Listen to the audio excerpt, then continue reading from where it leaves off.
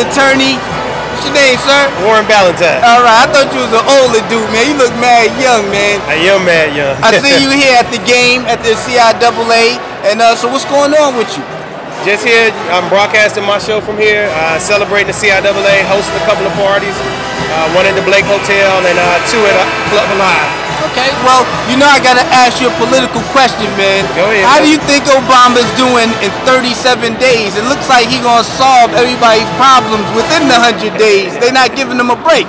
He's not gonna solve everybody's problems in the 100 days. Well, the Republicans' problems, he'll solve their problems for them because they're not giving him a break. Well, the one thing I can say about President Obama, I've had the honor of knowing him for quite a while, and he's always been consistent. And if you look at what he's doing, he came in saying that he was going to work, and he's trying. You know, the reality of it is this. You know, we're not in a recession, we're in a depression, and it's going to take time to climb up out of this hole. But at least he's putting forth an effort to try. And one thing that I really love and appreciate about him is that he's reaching across the aisle to everybody, to Republicans, to independents, to everybody, to try to figure out how this is going to work. He could have the attitude that, hey, I got the House, I got the Congress, I can, you know, the Senate, I can do what I want to do. But he's not taking that approach. He's really trying to, you know, we have to be patient because honestly, I mean, we have somebody who actually is an intellect in office for the first time in the last 8 years, and we're trying to get somebody to do some things, and when I'm saying somebody, I'm saying the American people,